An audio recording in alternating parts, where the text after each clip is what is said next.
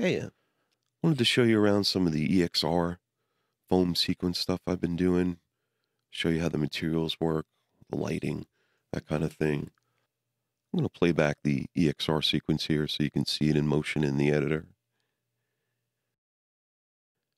This uses the old method of getting EXR sequences inside Unreal, only because I wanted to use custom water bodies instead of planes. And there is a new method where you can just drag a sequence into your level and it'll do all the math, and it's a great material and it's performant, but this is the only way I knew how to get it onto a custom water body. And it works, fairly performant. I'm getting pretty good frames per second, that kind of thing.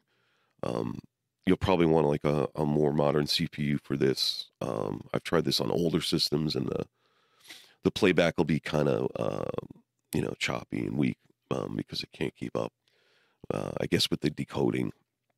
So you'll see some weaknesses here because this is probably the unfriendliest lighting environment for it. The edges here look like water, but they're really just kind of sand until the foam meets it here. But from this shot, it looks pretty good, and it I could show off like the normal Mac lighting here. All right, let me show you the EXR source. So this is a frame from the foam EXR sequence. This is from a aerial shot I found online of waves coming in. Obviously, if you're going to use this for commercial purposes, sort out the licensing and all that stuff. But what you're looking for are videos that have the waves hit the shore here, and you want to make sure they finish their cycle up towards the edge of the frame and don't get cut off. You'll see I caught some of the sand here. I was hoping to catch some of the, the way the sand can kind of dry off and all that stuff. And what I did is I flipped it in the middle. I cut it in half. I flipped it so I could seamlessly place them next to each other on the beach. And that's pretty much it. I went with the frame rate that it came in. A lot of them are 29.97, which is not ideal for Unreal. And there's some stuff in Resolve you can do to sort out some frame rate issues, which I'd like to mess around with. I haven't had a chance to yet. I was actually using another EXR sequence in the last video that I posted, but I didn't like the way it looked up close because it got kind of shaky. You can try some video stabilization techniques and stuff like that as well. But, it's a work in progress. I'm going to keep at it. And eventually I'm going to probably do my own shots because I live pretty close to a beach. And I'm going to grab a drone or hire a drone pilot and take some cool shots and then, set them up the way I want them. So that's pretty much it for the EXR sequence. Again, keeping in mind you load them with the old school Unreal 4 method. All right, let me show you inside the materials. So this is the instance of my video texture material. There's a lot of parameters to mess around with that I set up. But it's basically kind of a combination of a water shader and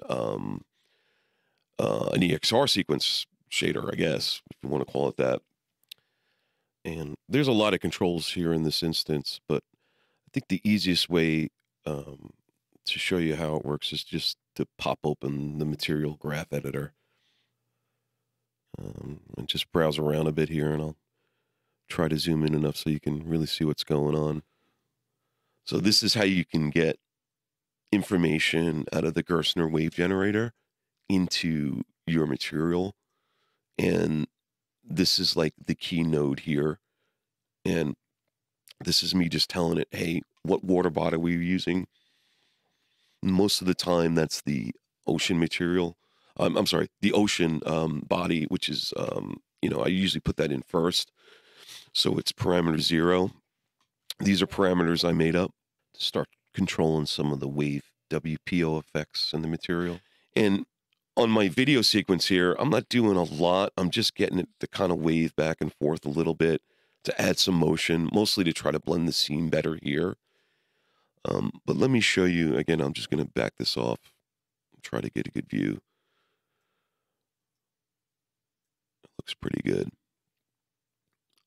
And here's the controls for like the XY, the height. I can also set the wave Z offset a little bit further, mostly again for these inshore materials because they're following the terrain. If you make the wave height too high, they'll start breaking through and it'll ruin like the illusion. All right, so let me keep browsing through the material graph editor here. Again, this is the source of the waves, and here is the RVT section. I learned how to do that from a great TharleVFX video. I'll leave a link to it in the description. But what this does is it allows the custom water body mesh to follow the terrain pretty much exactly. The custom water body mesh, I believe, is a procedural mesh that the engine makes. And right now I'm just messing around with the landscape follow settings. But as you can see, it kind of sticks to the landscape and helps sells the illusion of the foam rushing up and down the shore vertically there. A flat plane wouldn't cut it here either, because you would end up cutting off parts of the animation and stuff like that. So this comes in pretty handy. And I don't think you can do this with any other mesh either because of the procedural nature of the custom water body mesh. And that's if you want to follow the waves. So one issue that can come up with this is mesh bounds. On these custom meshes, I had to set the scale pretty high of the custom water body, or I'd have pretty bad flickering issues. So keep that in mind. You can get into some scaling issues with that. But anyway, let me go back to the material graph editor. So again, I picked that up from TharleVFX, and you can see that's pretty simple. And this is all dialed into the world position offset. And depending on what you're doing, I think I'm either multiplying it or I'm subtracting it. Again, this is still kind of a work in progress. So the great thing about the graph editor here is it's kind of fun to play around with different settings. I tried to clean this up a little bit before I came in here. Yeah, you can see I still had, hey, what happens if I added this or that? So this is all fallen into the world position offset. And this is, let me just go back, make sure I get the whole chain. So that's that. These here are because I wasn't sure why my runtime wave attenuation was breaking. I'd hit play and you can attenuate the waves as they come in depending on the height of the shore. And if you don't have a fluid sim in the level, it won't work. It'll work in the editor, but it won't work when you hit play. So some of these were me just trying to get the thing to work while I was playing. So I could probably remove these, but I just left them in there for now. So let me go down to the real-time normal mapping. Here's some depth fade stuff too. I've played around with subtracting and adding. There's probably a better way to get them to blend, I think. But I'll have to mess around with that. This is the interesting stuff here too. This is the real-time normal generator. And this is all from, I just copied it pretty much one from this function. And I couldn't use this for some reason because, let's see if I'll just do it. I'll tell you why. Because I needed a texture object for the height map, I think. Yeah, and it wasn't compatible. So anyway, it was easy enough to just transfer it over here and make a one-to-one copy. And I think it does a pretty good job of adding a real-time normal map to the EXR sequence. All right, I'm going to open up another level here. So this is the daytime level using the same EXR sequence. Let me play it back, show you everything in motion. Obviously, the lighting is way different, so I used a lot of the parameters to get it to blend. There's the loop, which is way more apparent during the day. Probably could have done a better job there, but I'll keep working at it.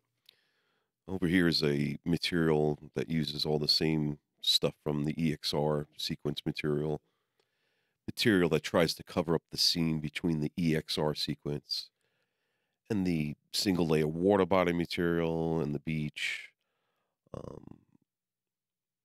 And here I'm lifting it up a little bit, see if I can get it to blend a little better. And I have some parameters set up in this material, opacity and emissive, etc., just like the other one, to try to get it to blend a little better. But another thing I've been messing around with is adding a RVT feature to the ocean material itself, so you can dial back the shore, that kind of thing. And it's basically the same method from the other material. You load up an RVT from the landscape, but this time around, I was also experimenting with pulling the RVT, pulling the edge of the ocean back and forth in time with the waves. I also tried it with a sine wave, but didn't really do much more than what the existing stuff will do. And to set this up, and all you have to do is break into the material attributes, grab the world position offset, add your RVT, and then bring it back in. And in the material instance, if I type in land, I could start dialing back and forth how much the ocean follows the land. So depending on your wave conditions and the beach and stuff like that, it'll give you some more options for the material blending, or at least to try to make it look more organic. Something's on a timeline. Every once in a while, I'll have the sequencer open, and if I'm selecting actors from the level, they'll get put onto a track and to the sequencer. I'm not sure if there's a way to lock the sequencer, but if you know, let me know in the comments. So let me push this over here a little bit more. That seam is still pretty apparent. Again, I guess depending on the angle that you need to see this from, it might not matter. But I do have some parameters in the material that I can set. You can also try dialing back the ocean, but you're probably going to get a seam there as well. I'll dial it back a little bit. Just let this go. Push it back forward. And you can move the mesh around a little bit. Raise the vertical height up and down to see how it sits. See if it'll help hide the seam. I should probably get into the opacity settings. That'll really help as well. That phase's not going to do much here. It should make a pretty drastic, yeah, it's going to make a drastic difference. And let's dial it back. Now it's starting to cover it up. And let's check out the other foam system with it. So that's starting to look better. Let's run the sequence a bit here and see it all in motion. I don't think I have that material covering the whole beach, so you'll still see a seam over here, or at least a lot more of it. But you can see the material start to kick in a little bit more over here. And that hides it a lot better. So keep in mind this material uses pretty much all the same functions as the EXR one, except it's a still image, and I'm just panning the texture around a bit. And the normals, kind of like any other water shader. All right, I think I covered everything I wanted to cover. I'm hoping in a few months I'll have an inexpensive asset available on the Unreal Marketplace just for this kind of near shore beach thing. But until then, thanks for watching, and I hope this helps.